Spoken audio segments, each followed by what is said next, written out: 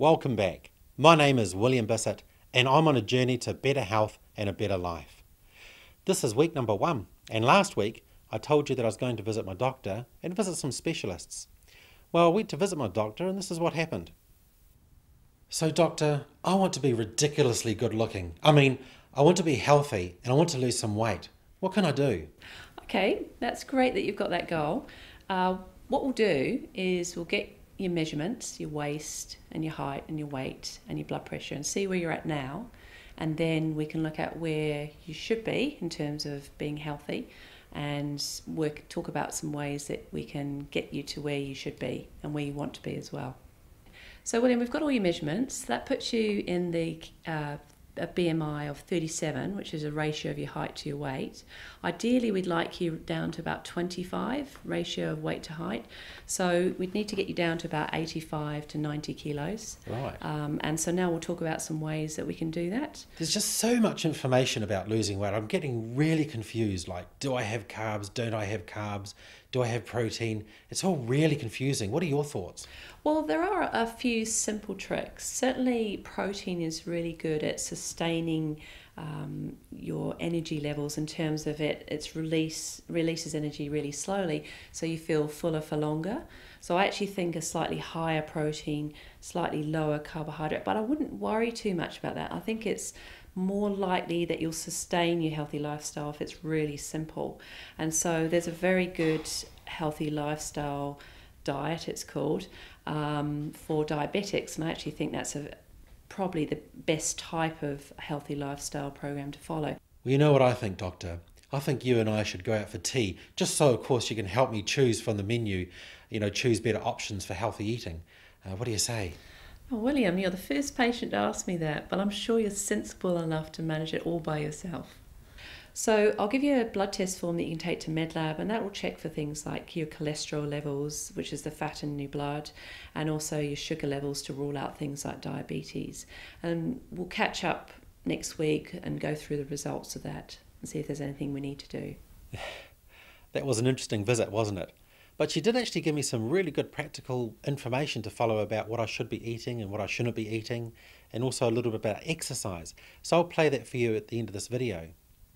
It's been a really interesting week actually, because I haven't really been on a diet, but I have been trying to make better choices. I've been trying to cut down on junk food, and I've been trying to eat healthier foods, living foods.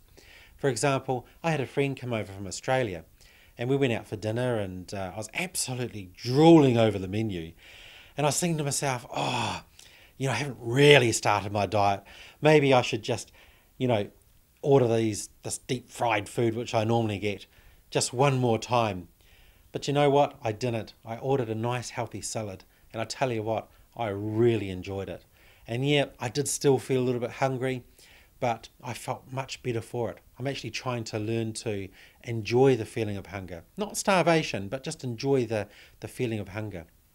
Anyway, I was walking back to work one day and I bumped into Rachel Tompkinson.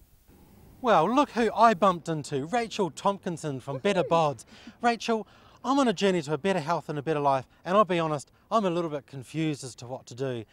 There's so many diets out there, there's so many options to eat. Look, just over the next few days, can you give me some advice?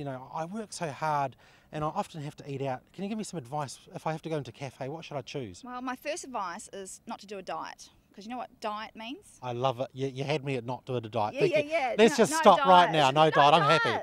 Because diet, the first three part of the diet is die, and then the T is the for when you put it on your coffin. Diet, 100% death, so don't go there. Okay, I'm liking this already, I think. No, just keep clean living food, no goo. Goo? What the heck is goo? Goo is all the crap they put in food today to actually make you want to eat more.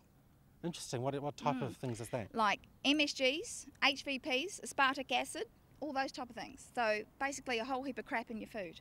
So keep it really simple. So when you're looking for food options, if you're in the supermarket, just look at the ingredient list on the label. So it should be 100% say tomatoes or 100% cucumber, you know what I mean?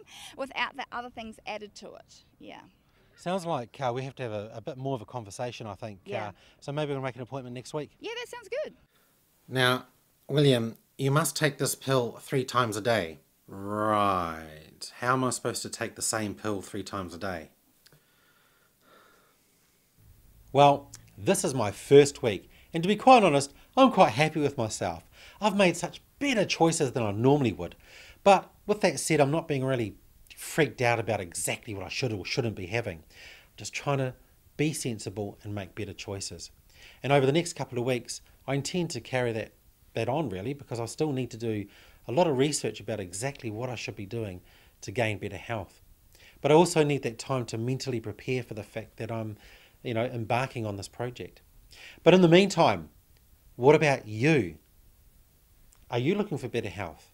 Maybe you feel you're overweight. Well, the Timaru Herald would love to hear from you. So go onto Facebook or give them a call or email them and share your story with us. But in the meantime, I'll see you next week. Reducing would be the amount of mince, takeaways, butter, cheese, cream, really high fat items, and also about the way you cook food. So for instance, sausages, instead of frying them, you'd be looking at grilling them. Exercise, there's lots of different options for exercise, whatever you like really, whether it's walking, running, cycling, going to the gym, doing a martial arts, swimming, it doesn't matter, as long as you're doing something every day, ideally, but if not 5 to 6 times a week, for at least 30 minutes at a time, at what we would say would be moderate exercise levels. So where you can speak a sentence but just a very short sentence, so you're sort of getting out of breath but not very out of breath.